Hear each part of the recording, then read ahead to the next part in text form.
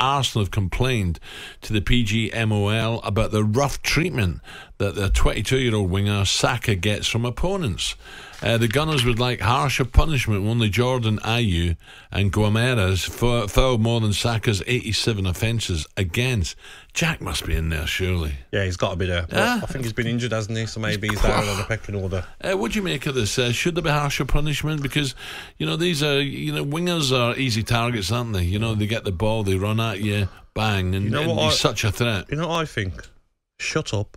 Stop moaning. That's all you hear off Arteta, Arsenal. Get on with it. It's football. Back in your day. Remember, you used to get fouled every time you got the ball. Look at the clips of Maradona. You used to get two-footed in the chest. Pele was worse. Two-footed in the chest, no yellow card. Play on. No. Messi, kicked. Messi just gets up.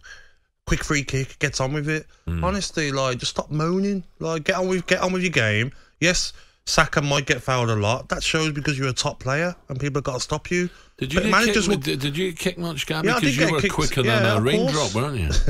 I did get kicked out, but you get on with it. I mean, if you weren't a good player, you wouldn't be getting fouled so much. And sometimes managers will say, take it in turns to get a yellow card to stop that player. I'm sure they've done that with a top player. So Arsenal, get on with it. Arteta, whoever's moaning, stop moaning.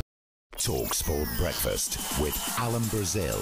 Thursday and Friday morning, 6 till 10. On AM, on DAB, via the talkSPORT app and on your smart speaker. talkSPORT.